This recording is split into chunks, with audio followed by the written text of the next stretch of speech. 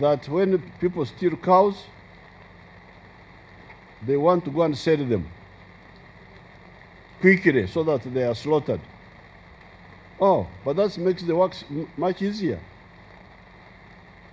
I said, but there are not very many roads in Karamoja. So you have roadblocks in strategic areas so that any cows moving on vehicles are intercepted. We thought this force could react and destroy the raiding party or make them flee and abandon the cows. So that's one way. But the other one is the one we are approaching, the soft approach. Yes, sir. Of going to them and talking to them, and I'm ready. I will tell the Prime Minister to take it up. Gap before we go to the manpower.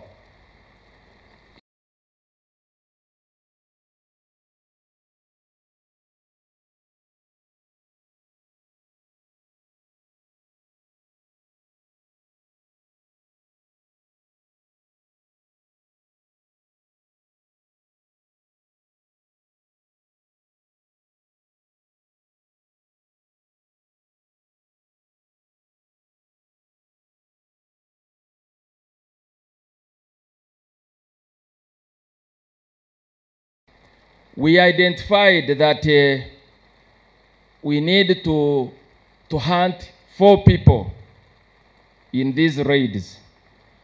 The first one was a criminal that is having a gun. The second one was that one with bows and arrow together with that one with a gun. The third one was that one with a stick to drive the cows.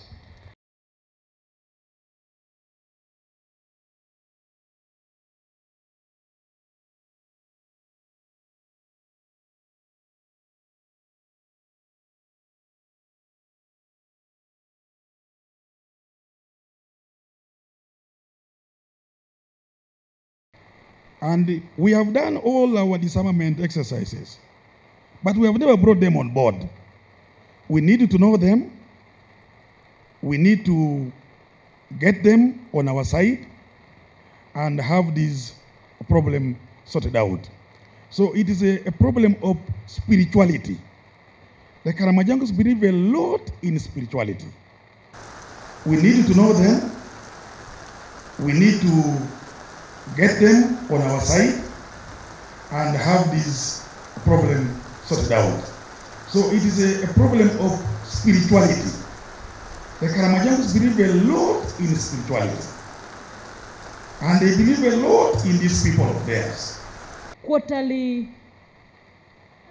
review meetings of persistent cattle rustling also all reached a state where we had almost believed that we were coming to a complete stop of this challenge.